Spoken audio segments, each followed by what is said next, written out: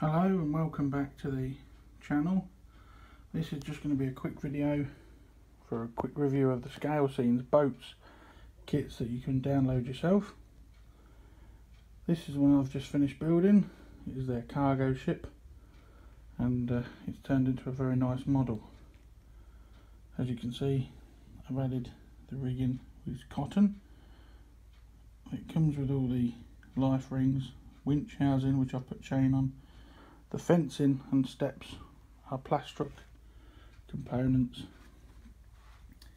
and to be honest, it has come out better than I ever thought it would. I've never built a Scalescenes kit before, ever. I downloaded this and it's a large kit, as you can see. It is pretty big, and gave it a go.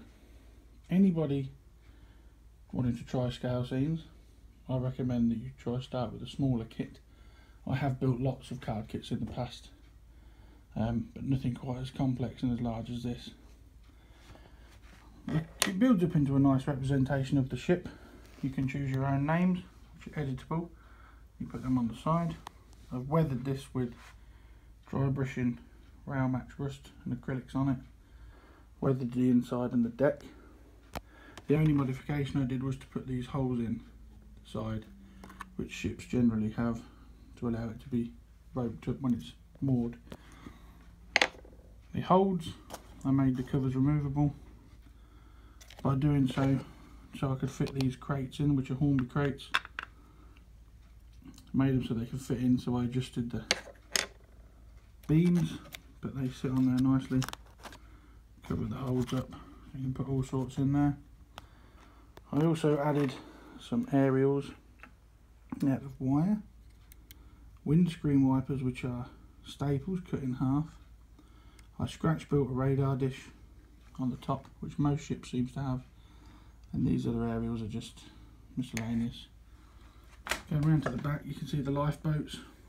I made the rigging out of twine with small wire hooks that goes round. It's all working with super glue, and the twine makes it easy to make things like this, and the rigging.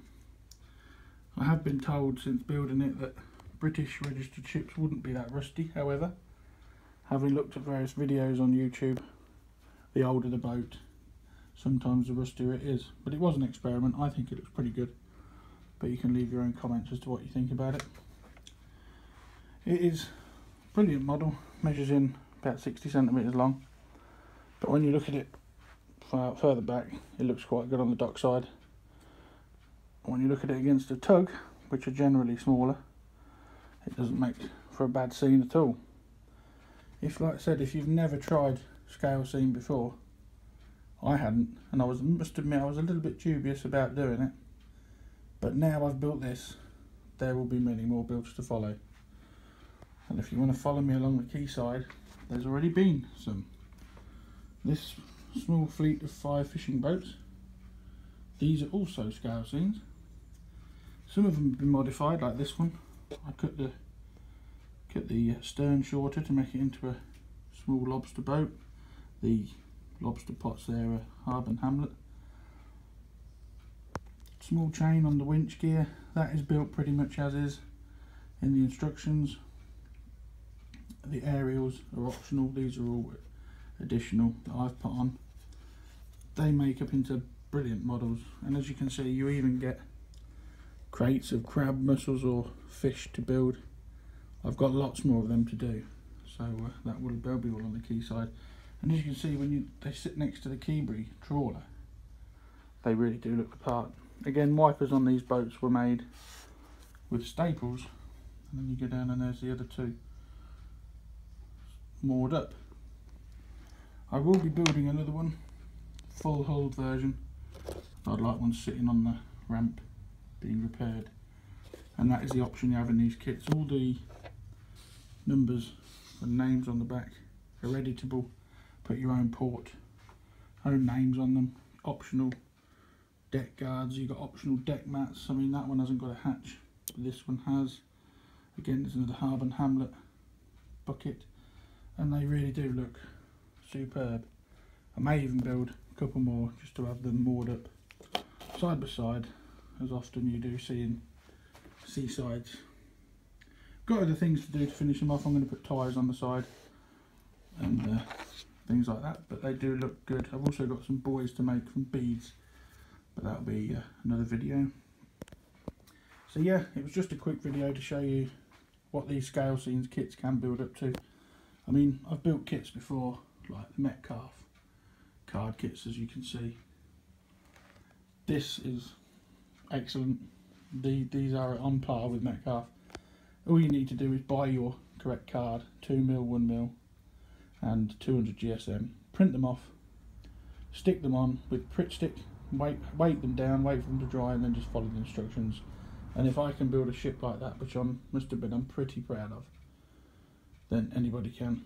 And this ship at the minute, it cost me $6.99, and then obviously you've got to buy your card, but for overall the build cost me approximately 30 quid. That includes card, glues and the ship itself. But bearing in mind I've got that download now, I could build a fleet of these and the price won't increase. I've got that for good, and it's the same with the fishing boats. I have that now. That's the good thing about Scalescenes. Once you've bought the kit, you can print off one or you can print off 100. It's going to cost you roughly the same because you've already bought the blueprints and the PDF for the kit. As you can see, these things like this Harbour Hamlet net, when you put them in the back, these little boats really do look the part.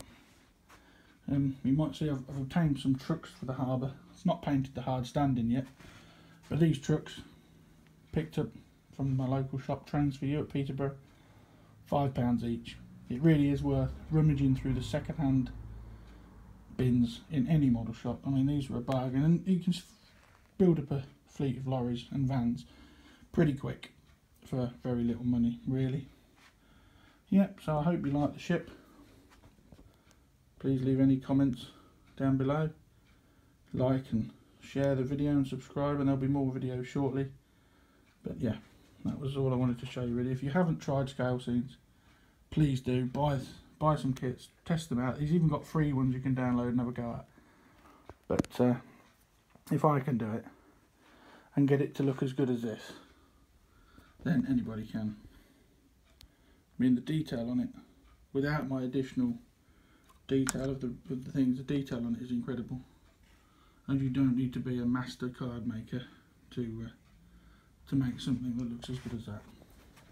So until next time, hope you've enjoyed this quick video, and I'll see you again soon.